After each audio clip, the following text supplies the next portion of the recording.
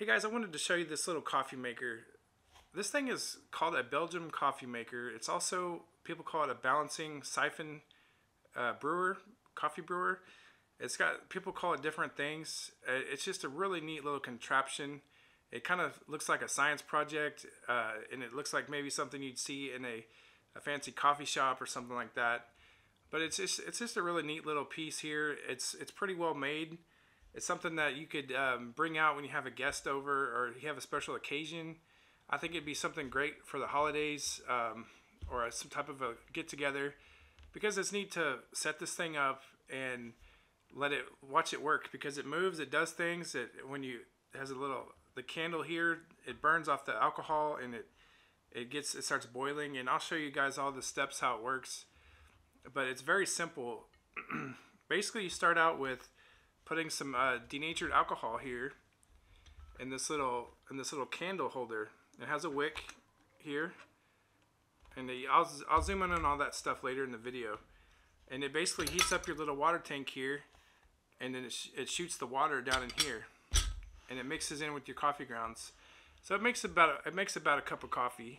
That's what it's for. It's for 1 cup of coffee, and it tastes so good because it's basically like a French press style coffee. It's not filtered very much.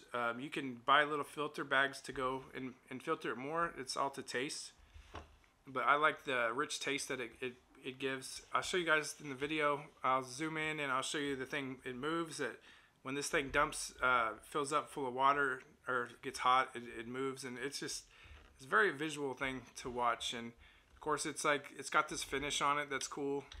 It's like almost like a copper finish. And I'll put a link for it.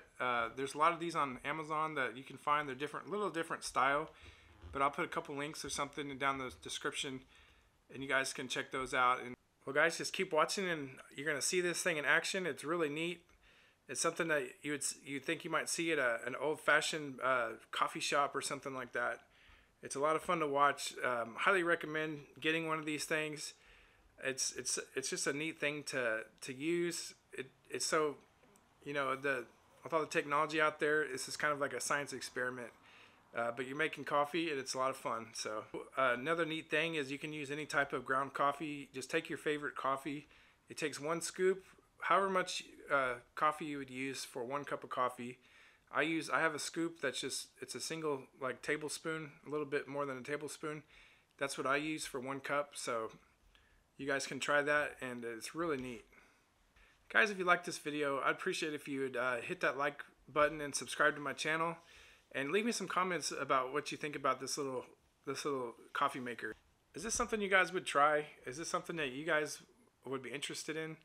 I think it's really neat. I love to see a product like this and how it functions and everything. So I hope you guys enjoy this video.